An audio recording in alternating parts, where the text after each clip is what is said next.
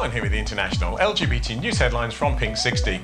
The United Nations has warned 6 Australian states to stop violating the human rights of their transgender citizens by forcing them to divorce before recognising their real gender. Australia has not yet approved same-sex marriage, causing a conflict when one partner transitions.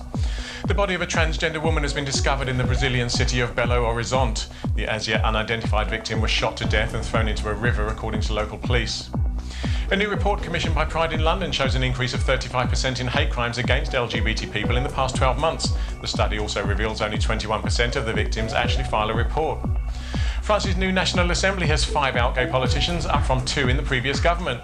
They represent a diverse political spectrum, ranging from the right-wing National Front to the Socialist Party. And finally, the international release date of Star Trek Discovery has been announced, featuring the franchise's first central gay character. Outside of the US, it premieres on Netflix on September 25th, with American viewers able to see the premiere on CBS Access one day before. Well, that's all from us for today. Join us again tomorrow for more of the latest LGBT news headlines.